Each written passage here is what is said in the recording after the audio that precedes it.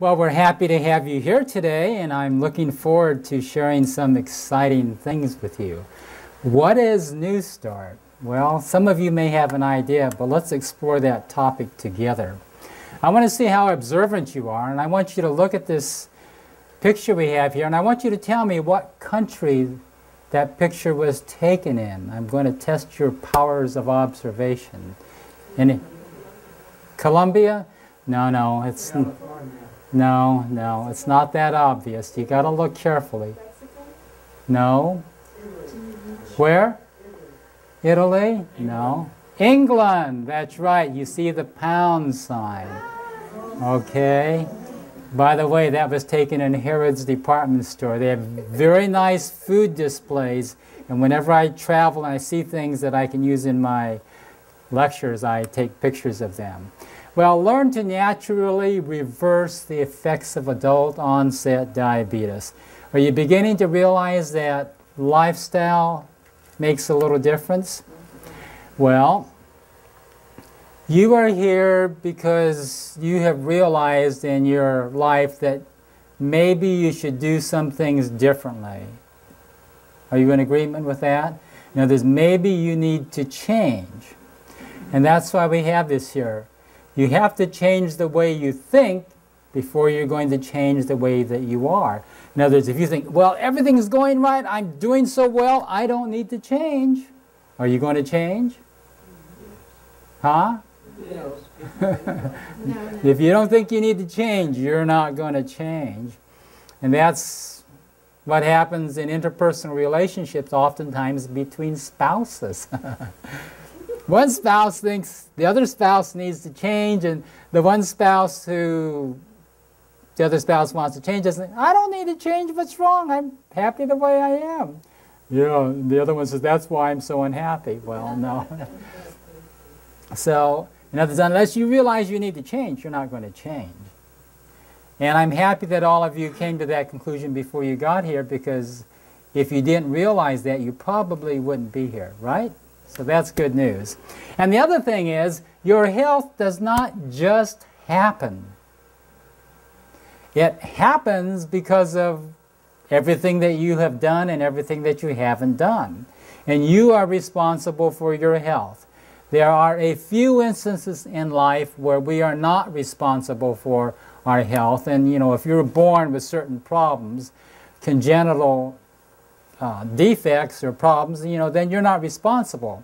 But most of us, you know, as we've talked with you, as Dr. Lukens and I have talked with you, I think we have come to realize, and we're trying to help you realize, that the health problems or challenges which you have are because of your lifestyle choices and the way that you have done things. So you have responsibility, you need to assume that responsibility, and if so, you need to make some changes to get better. So our objectives for you are, I want you to know who is helped by Newstart. What does Newstart mean? How are you going to benefit from Newstart? And does your attitude make a difference? Attitude, the way that you think, okay? And how about the most common causes of death for the world and the United States? And is there any association, any relationship between the way that you live and the diabetes or the high blood pressure or the high cholesterol or being too short? Okay? And is there any relationship between food and disease? We'll explore those this afternoon. And how about, does your weight make a difference as far as your health goes? Well, not if it's in proper proportion to your height, but if it's out of proportion, then it may make a difference. And why do you like to eat certain things? What are the factors that influence your appetite? And May will explain in more detail the impact of obesity on health. And we're going to talk about the importance of breakfast as well. So let's get started. Well, I'm told that in not too long from now we're going to have an election. So I want you to practice voting right now. We're going to have a little election here, and you've got 3 choices. And the rules of this election you only get 1 vote, and the majority rules, and you have to vote. Voting is compulsory. So there's no one who can sit on their hand. You've got to vote. So choice number one is, do you want our staff to only teach you what is good? That's choice number one. Choice number two is, do you want us to teach you what is better, which includes what is good? And choice number three, do you want us to teach you what is best, which of course includes what is good and what is better? So all those who only want us to teach you what is good, would you raise a hand? No hands. Those who want what is better, would you raise a hand? No. Those who want what is best, would you raise a hand? Okay, you have asked for what is best, and we will teach you what is best as we work with you during this time. Now, what is best is based upon sound medical evidence, evidence-based medicine, and that's what we will use. You know, the latest scientific research and papers about how to work with different types of diseases. We're also going to use the experience of working literally with hundreds and probably thousands of patients and people that we've talked to and lectured to throughout the years, between Dr. Lukens, myself, and my wife, and all the people that we've talked to and counseled throughout the years. And the other exciting and awesome thing is that some of the principles that we're going to share with you about health are eternal principles found in a very fascinating book. Do you know what that book is? The Bible, that's right. Some of the principles of health that we're going to share with you are found in the Bible. So that's very awesome. Now, May's fortune cookies. Well, I guess by now you've realized that I'm Asian, right? And in Asian society, your children are your fortune. You've also come to realize that my wife's name is May's. So that gives me a reason to show you a picture of our 5 children. Now, originally when I did this at first, my wife was not really too pleased with me showing a picture of our children, because she says, what do you want to show a picture of the kids for? I mean, you know, you're just trying to, you know, show off or something? I said, no. I said, no. I says, the reason I want to show a picture of the children, well, someone told her this. She says, Mrs. Ng, if your husband never showed us a picture of your children telling us that they were raised on a plant-based diet, I would not believe that you could be strong and healthy raised on only plant foods. They were raised on a plant-based diet from the time that they were born. They have never eaten any meat or fish or chicken, unless they were served it and they didn't know about it, you know, and they ate it before, you know, they knew.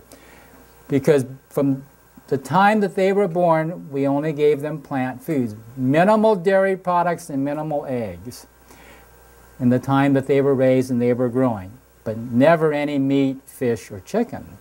So, and, you know, when they were small or younger, they used to say, our relatives used to say, your children are so skinny and so short because you won't feed them any meat, fish, or chicken. Well, my oldest son is 6'3", my daughter is 5'7", and all the other boys are my height or taller. And now my relatives and the friends would ask us, how come your kids are so tall? I said, that's because they never ate any meat, fish, or chicken. See, it's the same answer. What happens is their growth spurt is later in life, like about 15 and 16, and they grow for a longer period of time. And the other advantage for girls is that they start to menstruate at a later age. Menarche is the medical term. And the advantage of starting menarche at a later age is lowered risk for breast cancer later on in life. So my daughter, she didn't start to menstruate till she was 16, almost 17. And so that is very, very good. So in the children, I have three doctors. He's a physician, internal medicine, subspecialty infectious diseases. He's an electrical engineer. He's an ophthalmologist. She's a veterinarian, and he's a businessman. That was the date of my youngest son's wedding a few years ago. So again, plant-based diet. That's really the best food for all of you.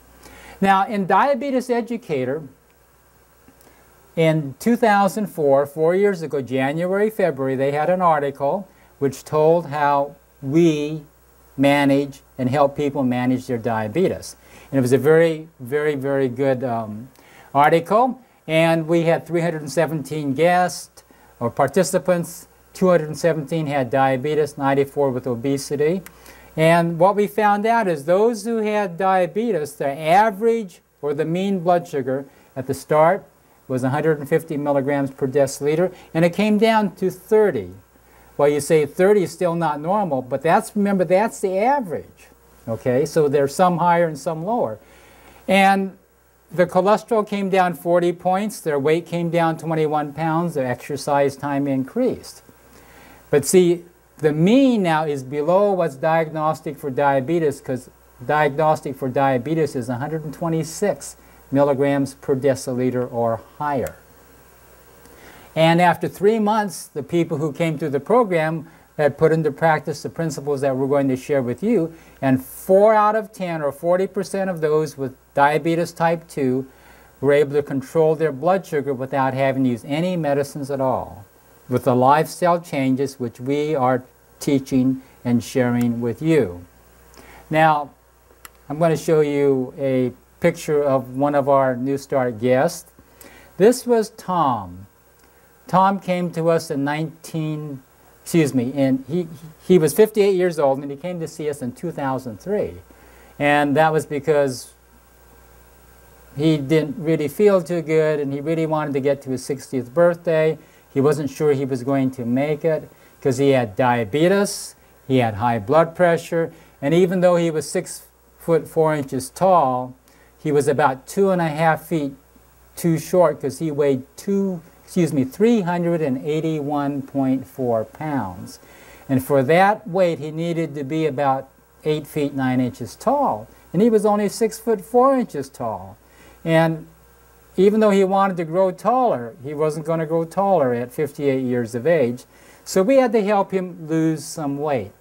He had his medicines for his diabetes and his blood pressure. He lost 16 pounds in 18 days. He lost, by January 7, which is 5 months later, he lost 83 pounds. His hemoglobin A1C is now normal. That's that of a person without diabetes. And oh, by the way, his blood pressure was normal within the 18 days, no longer needed medicine for his blood pressure. And by the end of September, 6 weeks later, he could stop his medicine for his diabetes, and he had normal blood sugars. Well, he lost 111 pounds by May, and by November he'd lost 139 pounds. And here he is on my front porch, January 23. That is about 17 months later, weighing 240 pounds, lost 141.4 pounds. Tom's a dentist, and when people come to see him who haven't seen him for a while, as they're sitting there in their chair and he strides into the room, and they look up and they say, "Who are you? Where's my dentist?" He says, "Well, I'm your dentist." And they say, "What happened to you?" He says, "Well, there's less of me. I went to a place called Newstart, and there's 141 pounds less of me." And he's very, very happy about that. Exercise has become a part of his regular lifestyle. Now, Ron's another gentleman who came with a problem. He had diabetes. He had a heart attack previously. He weighed as much as 287 pounds. And when he came here, he had lost a little weight. He was down to 265 pounds. But before he came here, you know, he would go see his cardiologist and his heart specialist. His heart specialist would say, "Ron, you're a great patient. We really like you. You pay your bills very well. And please come back and see us every 3 months. And go on home and relax and enjoy yourself." They didn't say anything else, but what was the rest of the sentence that they left out? Until you what? Until you die, that's right. But Ron says, there's got to be something else I can do. And then someone told him about Newstart, so he came to Newstart. He arrived in April of '99. He lost 16 pounds, and he's gotten down to as low as 190 pounds. He's probably somewhere around 200 pounds right now. And at the time he came to the program, it cost him about $5,000. A little bit less than what you're paying, because there's been a little inflation since then. Well, he figured because he came to the program, he's going to live another 12 to 15 years. And at his retirement benefits and pay and his pension, $30,000 a year times 12 is $360,000, okay. You divide that by 5,000, his investment in the program, that's a 72-fold return on his investment. Do you know any investment in the stock market or in the real estate market where you're going to get a 72-fold return on your investment? That's what Ron did. So I want you to think that you have invested time and money as you are coming to this program. Oh, that's one of my granddaughters. Her name is Stephanie. What do you think her father's name is? Stephen. Oh, you're so smart. That's right. His name is Stephen. Now, this is my oldest grandson. And he's a very special child because to be politically correct, you say special. But to be more specific, he's severely handicapped because he is totally blind. He cannot see anything. He has no muscle control. He was born one day before Stephanie was. Okay? Stephanie is perfectly normal. They're both about 10 years of age.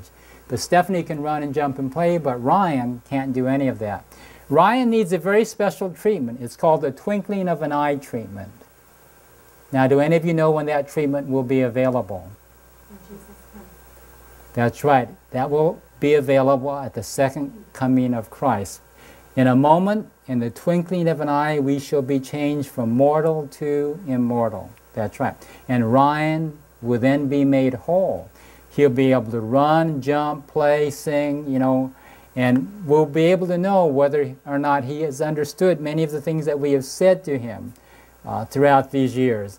We do know he hears very well because when they sing together at family worship, you can see the beautiful smile on his face. So we know that he hears, and he also responds to tactile stimuli. So the reason I want to tell you this is because I don't want you to be caught unawares. The second coming of Christ may come sooner than some of you think, and I don't want you to be caught without knowing that it's very, very soon.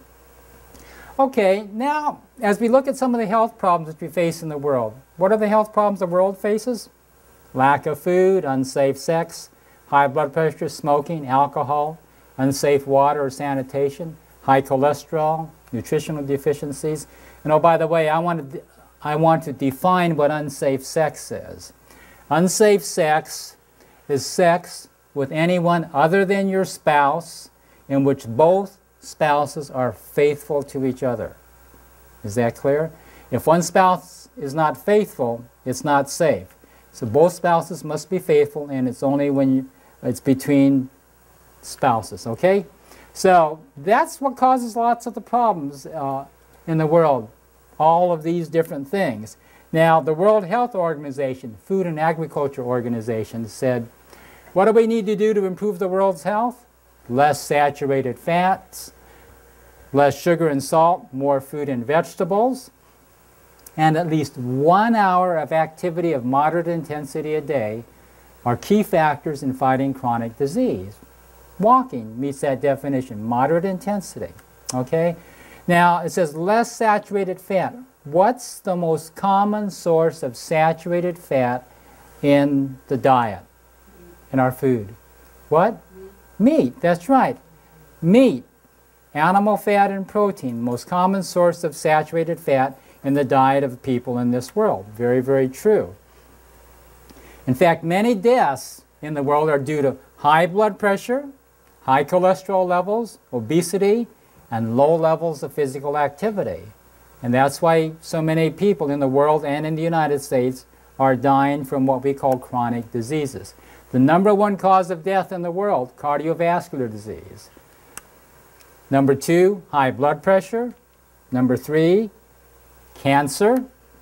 #4, deaths related to the use of tobacco. People who smoke have more heart disease, they have more lung disease, they have more lung cancer. And of course, we get down again to high cholesterol. And again, the only source of cholesterol in our diet is going to be found in what types of foods? Animal foods. You'll never find cholesterol in peanuts or avocados, or olives, or nuts, or seeds. You're only going to find cholesterol in meat, in fish, chicken, eggs, egg yolks, dairy products. That's right. And again, unsafe sex is responsible for some of the HIV infections and so on, and other problems as well. Well, now as we look at the United States problems, specifically, too much food and not enough exercise, which leads to obesity, high blood pressure, smoking, alcohol, high cholesterol, sedentary lifestyle, and again, unsafe sex. These are some of the problems that cause, some of the activities that cause our health problems here in the U.S. And again, as we look at good plant-based food, does any of this food have cholesterol? Not at all. That's right. Now, some of you, when you thought about coming to Weimar, you said, yes, I'm sick and tired of being sick and tired. I'd really like to get better, but I'm afraid. I'm very fearful. I'm afraid that you're going to take away my favorite food. It's going to make me feel so sad because I can't eat it anymore. And I'm going to have to get out and get all sweaty and, because I'm going to have to exercise, and you're going to take all the fun out of life. Well, is that really true? Absolutely not, because our goal, the goal of preventive medicine, the goal of the Newstart program, is to give you more life to enjoy the fun. And in our experience, if you will incorporate these principles into your life, to your lifestyle, you should have a much happier, more healthful, more enjoyable life, better quality of life, and I assure you, you're going to feel better. There's some more of that good food, that good fruit again. And now as you look at your life and review and look back at your life, is your life in balance? How has your lifestyle been?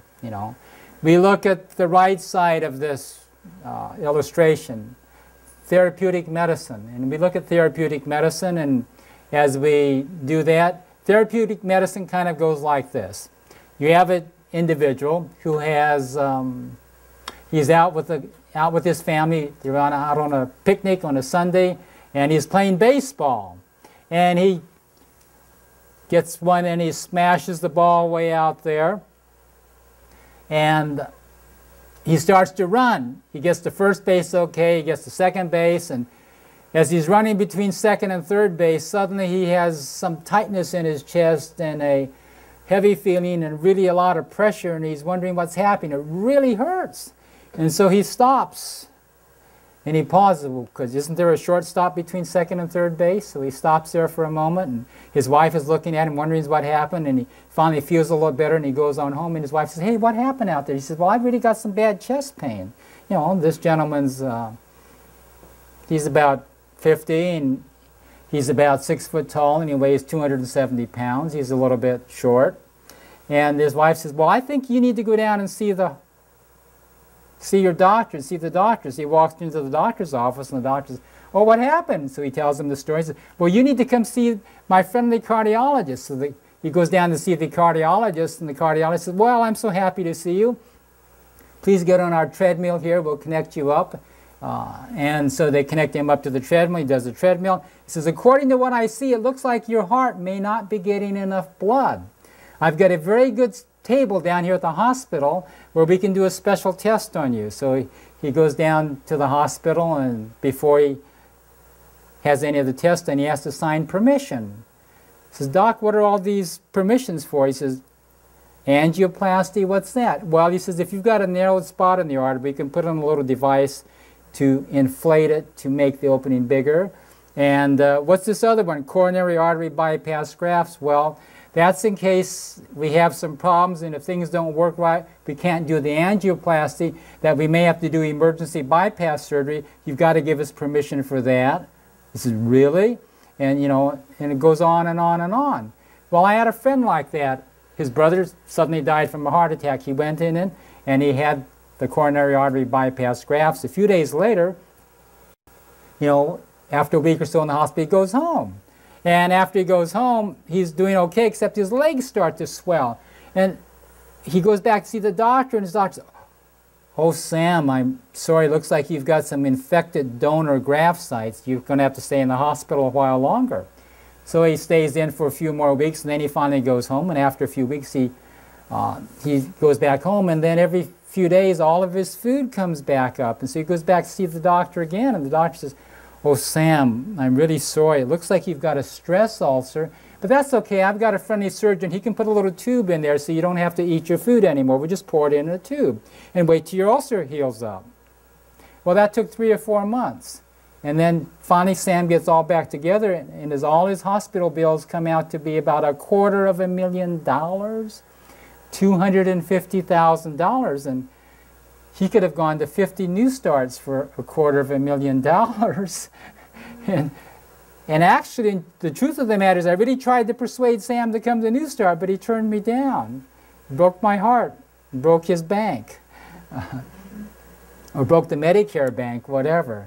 Anyhow, Newstart, what is that? That's an acronym. N is nutrition, E is exercise, W is water, S is sunshine, T is temperance. Temperance means using nothing which is bad for you and using in moderation that which is good. Can you think of something which you should never use? Alcohol. What else? Anything else? Tobacco. Yeah, those are the main ones. Alcohol and tobacco. And the third one that we'll talk about sometime later is caffeinated beverages, okay? You notice we haven't served you any coffee or tea while you were here. There's a reason, okay? Air, rest, and last, and probably most important, trusting God. The better you know Him, the more you will trust Him. Well, one of my classmates at Loma Linda, Dr. Lamont Murdoch, said this: "Faulty genetics loads the gun, lifestyle pulls the trigger." Well, what's the significance of that? Well, the significance is, depending on what diseases your daddy and mommy had, you may be at higher risk for those diseases. But just because they had them, you don't necessarily have to get them. For example, in my family history, my daddy and mommy both had high blood pressure, and they both had type 2 diabetes. But they both lived a little bit differently than I did. They did exercise, but they were a little bit overweight, a little bit short, and they were not on a plant-based diet. So I've decided to do things differently. By the time they were the age that I am now, they both had diabetes and high blood pressure for a number of years. And I don't have diabetes or high blood pressure, and I'm hoping and praying that with my healthy lifestyle and the good Lord's grace, I won't get it. So again, your lifestyle makes a big difference. Loma Linda University, the motto of Loma Linda University is to make man whole. Total restoration is what we're talking about. Now, what does your lifestyle include? Only what you do? Everything. Everything you do? How about what you don't do? Right. Does it include that as well? Are there some things that you don't do that maybe you should do? Exercise, that's right. And it's good that there's some things that you don't do, like use alcohol and tobacco, right? That's right. Your lifestyle includes everything you do and what you don't do. I told you I was going to ask you this question. Today is the first day of all the rest. True or false? True. Now the question, the answer that I want is, how long is all the rest? We don't know. We don't know. How long is all the rest? It's up to us. It's up to you. That's true. But how long can all the rest be? How long? Forever. For eternity. In other words, would it be appropriate if I say today is the first day of the rest of eternity? Is that true? Okay. Now, how long can you live?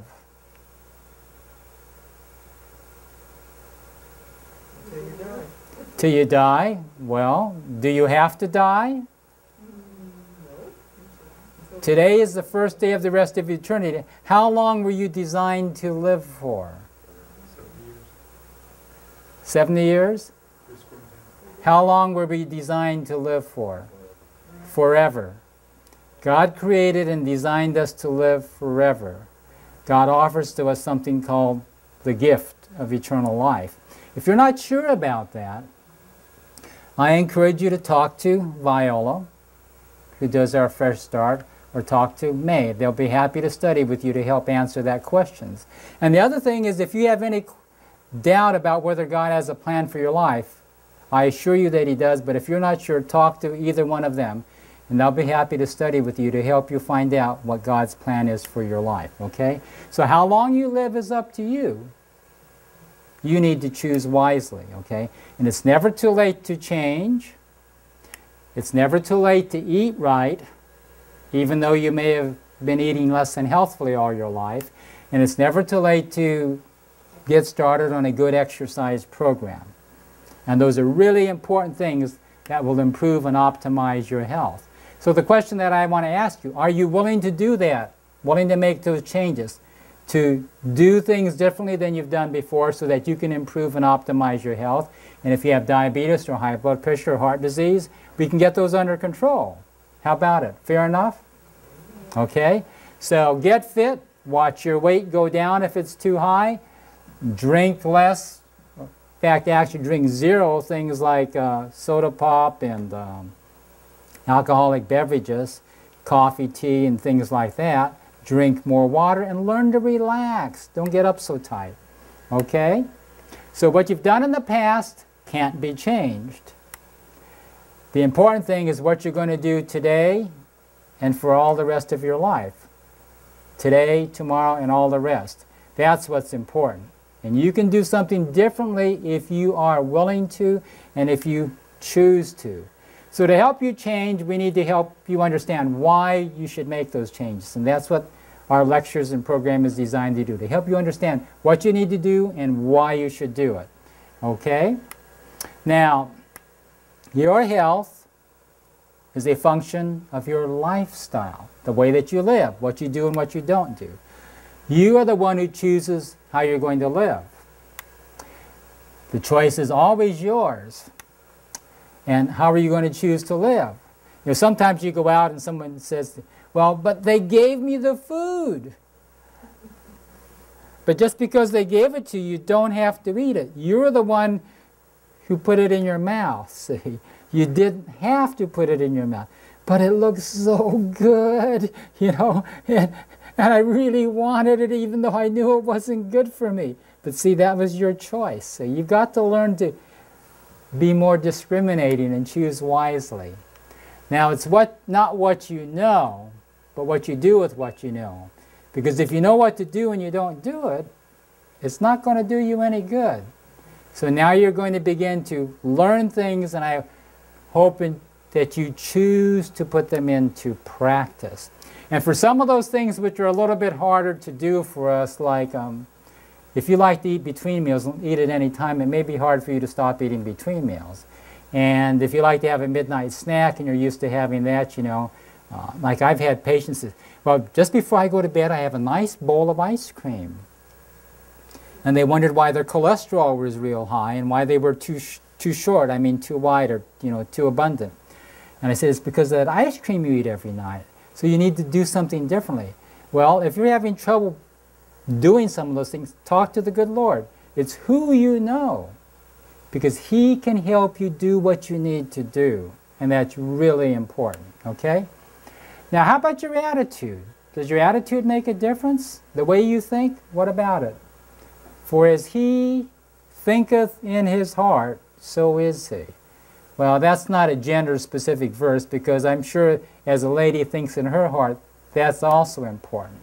But just think about this for a few moments. The longer I live, the more I realize the impact of attitude on life. Attitude is more important than the past, education, than money, circumstances, failures, successes, than what other people think or say or do. Attitude is more important than appearance, giftedness, or skill. That's right. It's more important than if you're handsome or you're beautiful.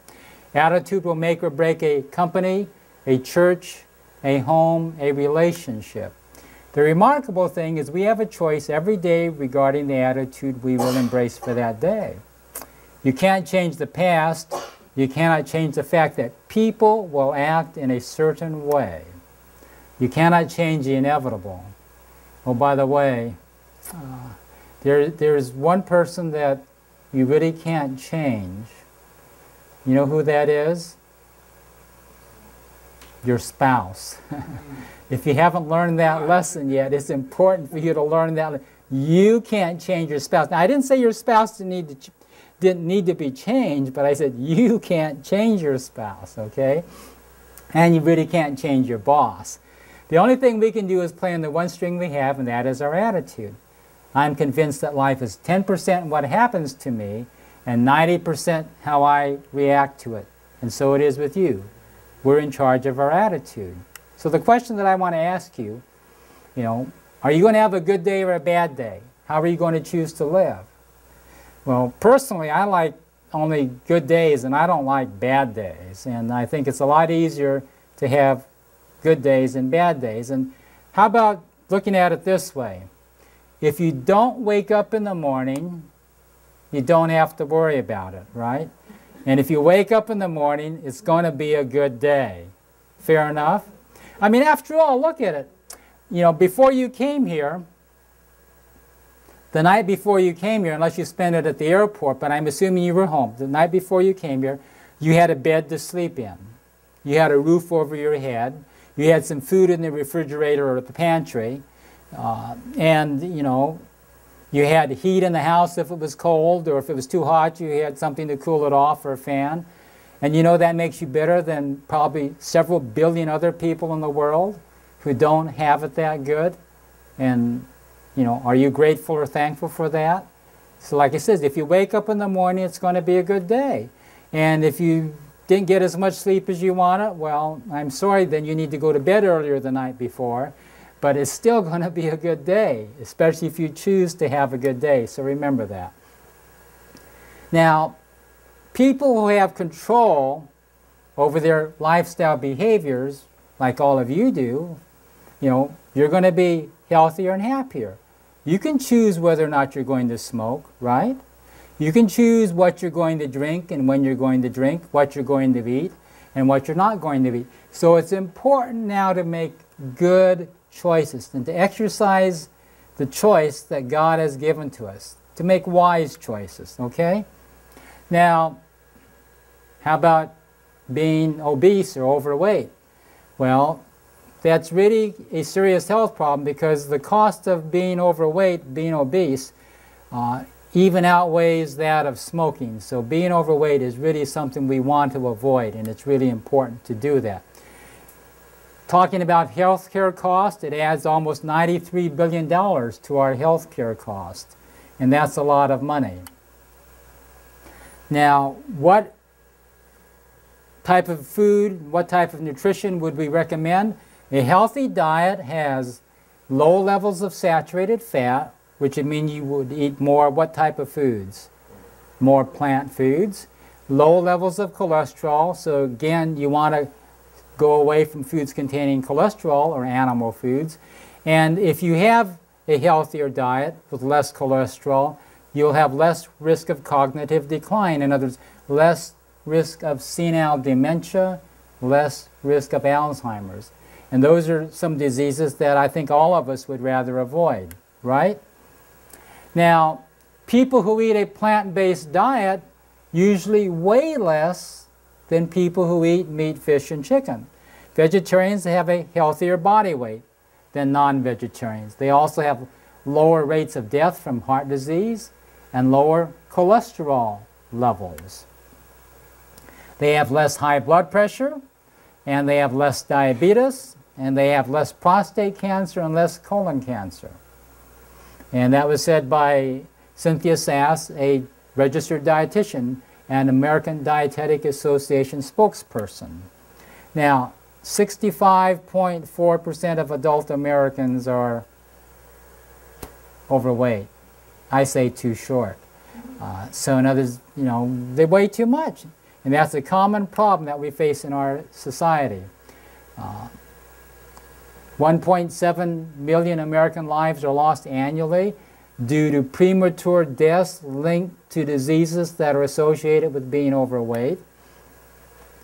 Now, The other thing for those of you who need to manage your weight, you need to make a conscious choice and realize that this choice is not just for a few weeks or months, but it's for a lifetime. In other words, every day and every time you eat and every day when you need to exercise, you've got to realize, I have made a choice to manage my weight, to get my weight under control. Therefore, it means that I'm going to eat certain types of foods at certain times, and I'm going to do certain activities like exercise. And probably one of the most important exercises for those who weigh too much is pushing yourself back from the table a little bit sooner and not cleaning off your plate. But my mommy taught me that when I was a little child, there's all those starving children over somewhere else, right? In Africa or, the islands somewheres. Well, but you eating that food is not going to help those children. You've got to understand that. And you want it to go to waste, W-A-S-T-E, not to waste, W-A-I-S-T, your waste. So you need to make a conscious choice to eat less and push yourself back from the table a little bit sooner, and that will help. Dr. Clive McKay was a professor of nutrition at Cornell University, and he was a very astute professor. One of his students gave him a book one day, and it was a book written by a lady. Her name was Mrs. White, and after he read the book, here's what Dr. McKay said about that book. In spite of the fact that the writings of Mrs. White were written long before the advent of modern scientific nutrition, no better overall guide is available today. That's a very interesting statement by this professor of nutrition. Now, have you ever heard of Nathan Pritikin? Well, Nathan Pritikin was an engineer by background and training, and somewhere in the latter 70s, he was not feeling very well. He went to see his heart specialist, and his heart specialist says, Mr. Pritikin, according to our exams, your cholesterol is very high. We have diagnosed that you have heart disease, and again, there's not too much we can do for you.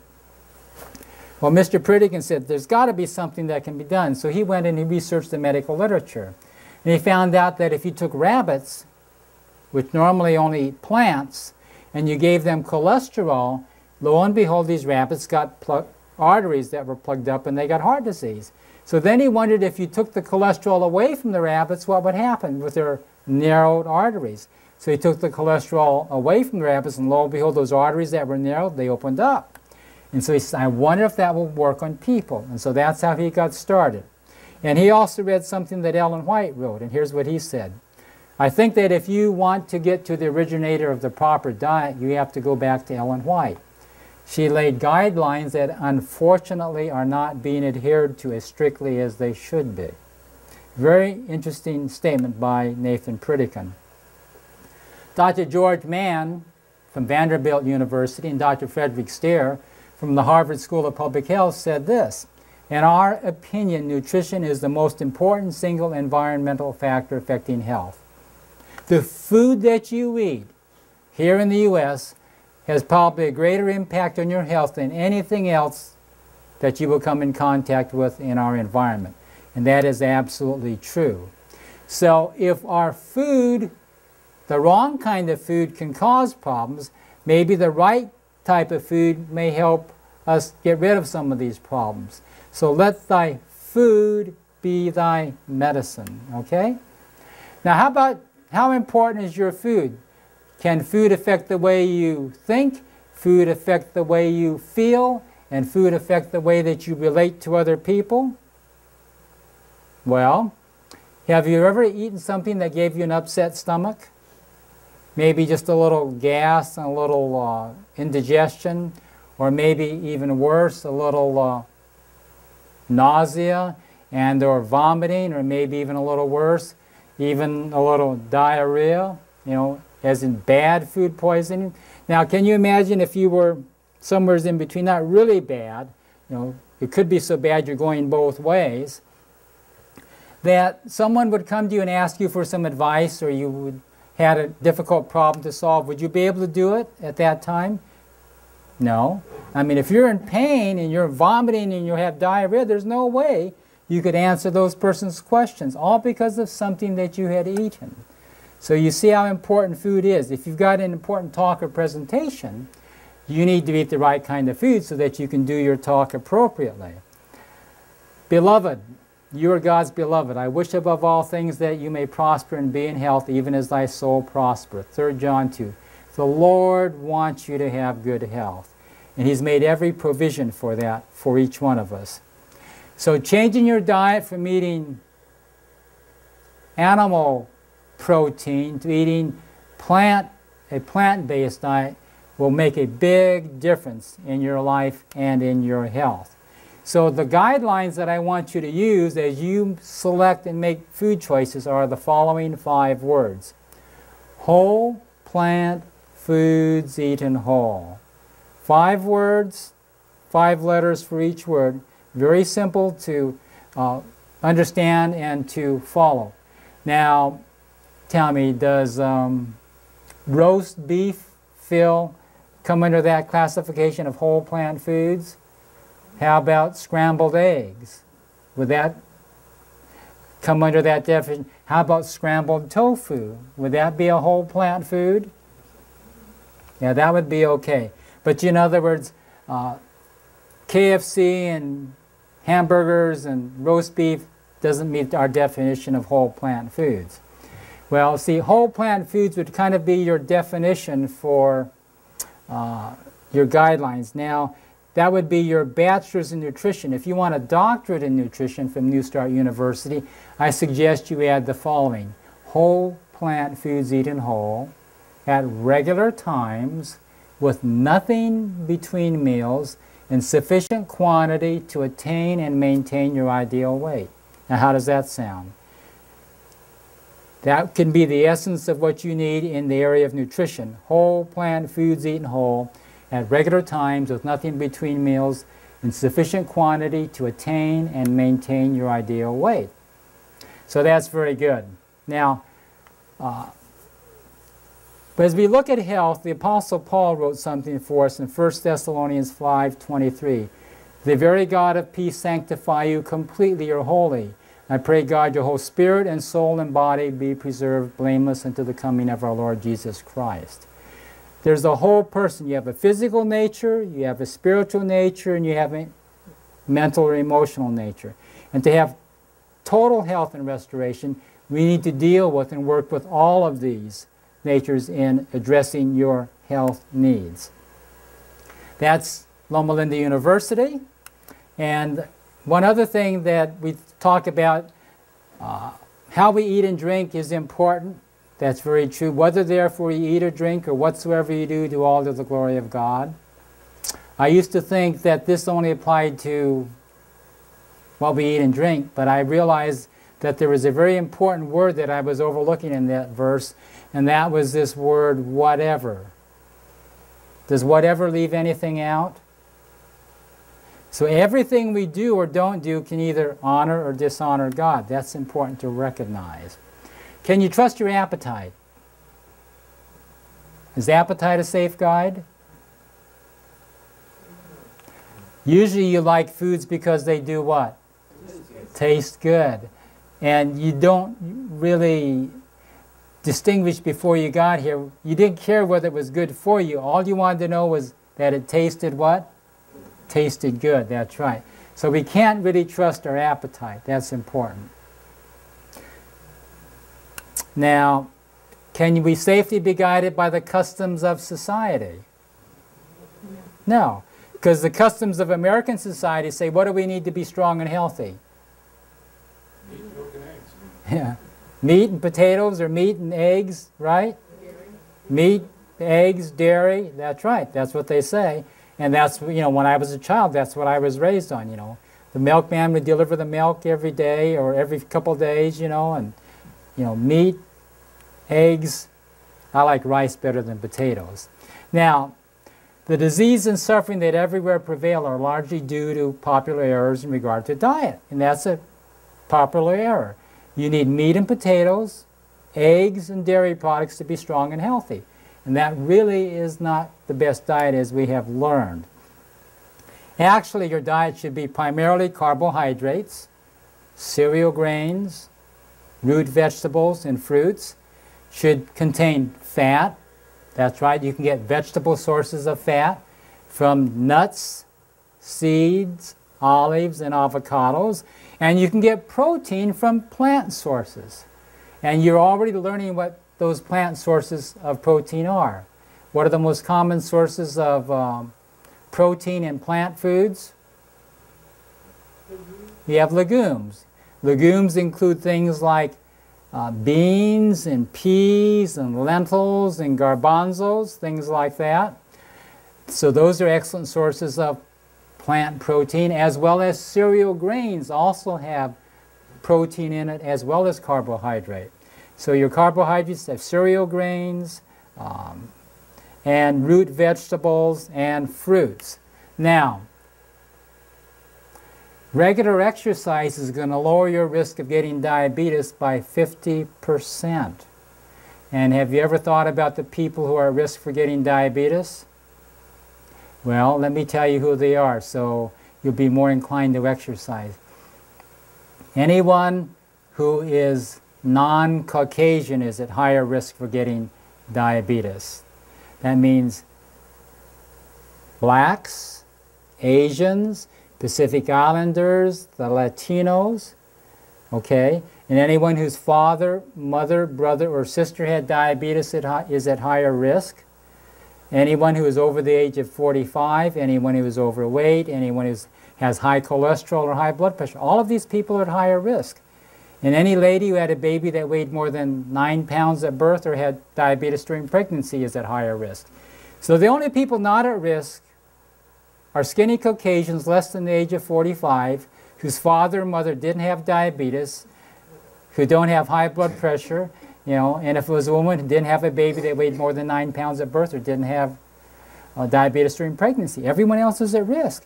So if you are at risk, if you exercise regularly, you're going to lower your risk for getting diabetes by 50%. So please note, the standard American diet is sad. It's high in fat, refined carbohydrates, and has too much protein in it that we don't need. God's life-activating diet includes whole plant foods, eaten whole, no snacking, and avoiding meat, fish, chicken, eggs, and dairy products. That's really the best diet. Okay? So something better. Principle number 1, eat a wholesome and balanced breakfast large enough to provide 1/3 to 1/2 of the day's nutrient requirements. So these are some of the things we will be talking about as we go on. So you want to have breakfast like a what? King, lunch like a prince, and supper like a pauper. So which should be your largest meal of the day? Breakfast. And that's the one that we most often skip. So I think with that we'll stop here, and I'm going to continue with this later on because this comes into how to energize your life. Any questions?